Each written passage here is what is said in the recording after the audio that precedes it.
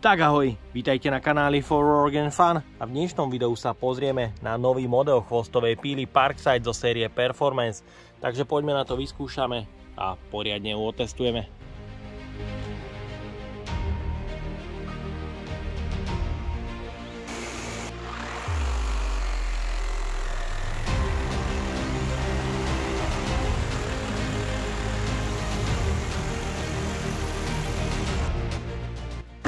Chvostová píla je jedným z najuniverzálnejších nástrojov pre rezanie rôznych materiálov od dreva cez oceľ, ale aj stavebné materiály ako tehla alebo porobetón. Dokonca ich využívajú aj mesiari na prerezávanie tvrdých kostí.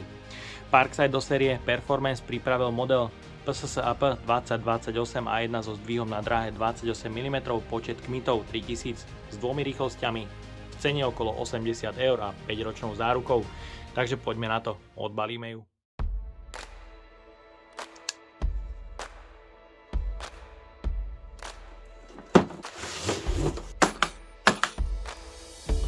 V balení nájdeme užívateľský manuál v mnohých jazykoch, jeden plátok na prerezávanie drevín, ďalší plátok pre rezanie ocele a v balení je samotná výkonná chvostová píla. V kufríku je dostatok miesta pre uloženie s 8 Ah batériou, ďalšou 8 Ah batériou a samozrejme nabíjačkou Pozor, Dnes, Smart. V kufríku je taktiež dostatok priestoru pre uloženie bežného spotrebného materiálu. No a kufrík bez problémov zavrieš. Dizajn a ergonomia stroja je na vynikajúcej úrovni, v ruke sa vďaka predformovaným prvkom drží výborne. Nájdeme tu aj pogumované prvky, prečo najlepšie odvibrovanie, ale horšie je na tom spracovanie vyrobené z recyklovateľných materiálov, ktorého plasty nemusia doliehať úplne ideálne. Myslím ale, že v tomto prípade to nemusí byť pevnostný problém, skôr s nasávaním nečistôt cez škáry do výkonného brašle z motora, ktorého zdvih na mechanike je na dráhe 28 mm, maximálny počet kmitov až 3000 nastaviteľných cez aplikáciu Ready to Connect. Možnosť upnutia plátkov pre rezanie rôznych materiálov beznástrojovým systémom, ale pracovné osvetlenie, ktorého čas a jas sa dá nastaviť cez aplikáciu. LED pracovné osvetlenie má slabšiu intenzitu osvetlenia, úzky rozptyl, ale môžete vidieť, nevytvára tieň nad nástrojom. Možnosť nastavenia hĺbkového dorazu, ktorý sa dá odobrať. Tlačítko pre spustenie s bezpečnostnou poistkou a je vidieť, že plátok do rezu bude vchádzať plynulo a následne zvýši počet kmitov na maximum. Sú tu dve rýchlosti, cez mikrospínač na jednotke 2300 kmitov a na dvojke až 3000.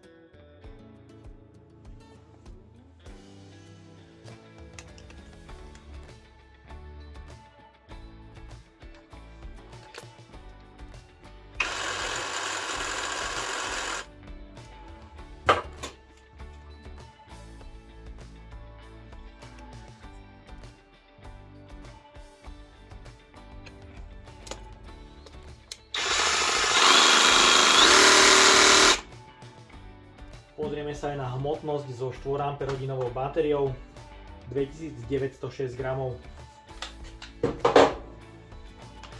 S 8 Ah batériou je to 3320 gramov a pre porovnanie s predchádzajúcou verziou B2 a 8 Ah batériou je tu hmotnosť 2620 gramov. Cez aplikáciu Lidl Home je možné konfigurovať stroj cez váš smartfón. Batéria Performance načíta zariadenie, kde máme informácie o vybíjacom prúde,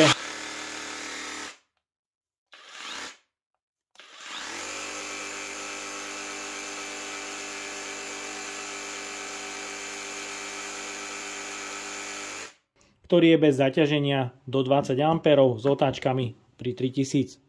Možnosť nastavenia prvej a druhej rýchlosti, bohužiaľ plynulé nastavenie kmitov nie je možné.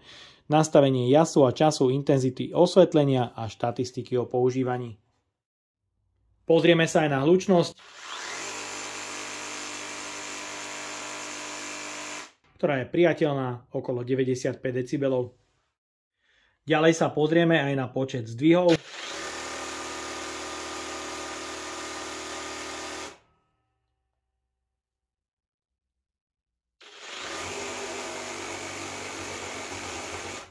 Výrobca počet zdvihov uvádza na maximum 3000, nameral som rovnako 3000. V porovnaní so základným modelom Performance ide hlavne o zvýšenie reznej rýchlosti, pretože zdvih sa posunul z 22 na 28 mm, taktiež sa zlepšila ergonómia a držanie stroja.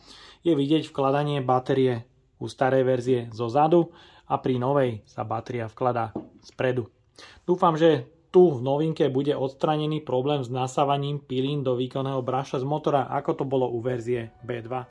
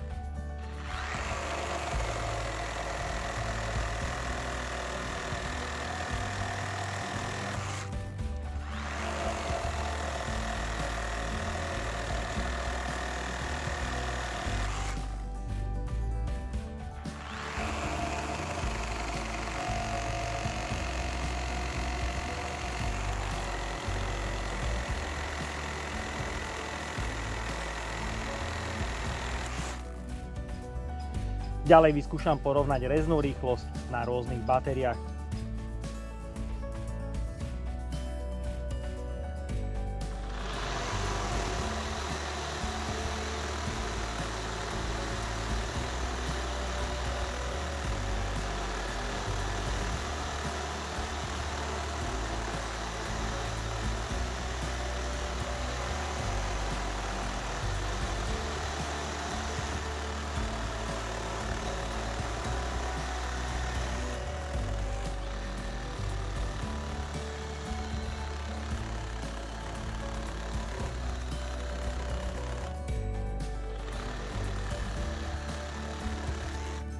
No a tu je vidieť, že 2 Ah batéria znova na performance nárade nestačí.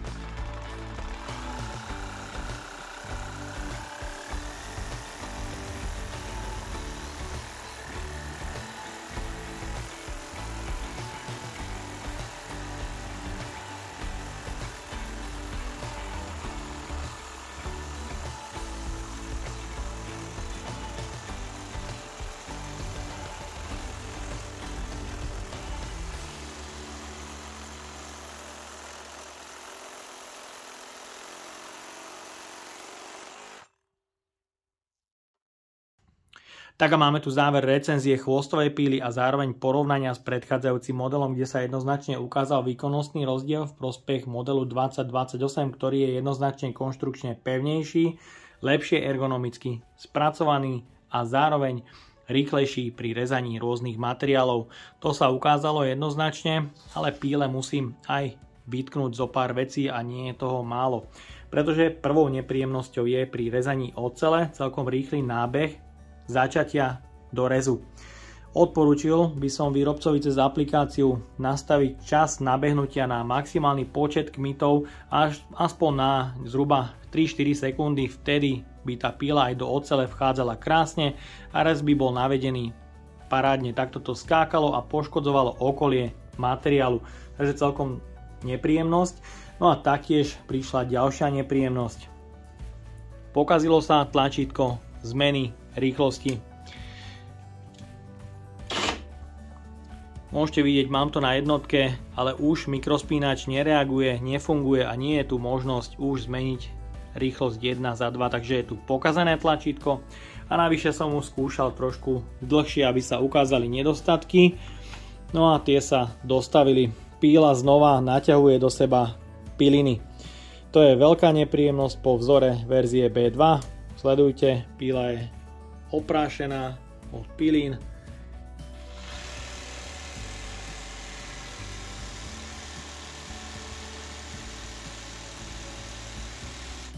Je to možno o niečo menej ako u predchádzajúcej verzie, ale aj tento model jednoducho do seba naťahuje piliny, zanáša sa a tým tu hrozí deštrukcia výkonného brašla z motora prehriatím.